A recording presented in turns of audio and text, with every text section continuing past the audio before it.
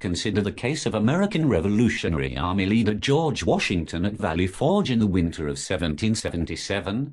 The brave colonists sacrificed all comforts in battling the deadly weather, disease, hunger, and violent pressures of their conditions. However, hope arose at the last possible moment, allowing Washington and his fellow members of the Army Command just enough time to radically re-energize a rejuvenated army through a series of pivotal battles in the route to a revolutionary victory. Had Washington and his men given up hope at a time when it might have seemed best to save themselves further trouble, the revolution would have ended disastrously.